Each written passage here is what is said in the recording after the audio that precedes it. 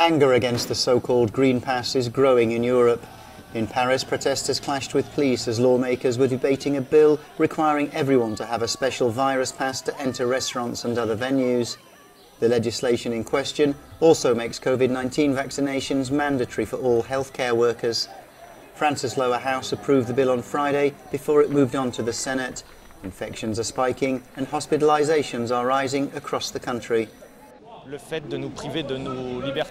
fact that we're deprived of our freedom of movement from the moment we can't present a vaccine pass, I find it absolutely scandalous. In Rome and other Italian cities, thousands of people took to the streets to voice their opposition to a green pass approved by the government that it says is to avoid further lockdowns. The pass will give vaccinated people access to bars, restaurants and other venues. The Green Pass is an unjust obligation. Freedom can't be restricted. It's against the Constitution. But there is a decree that imposing the Green Pass will be judged by the Constitutional Court, which could abolish it in the coming months.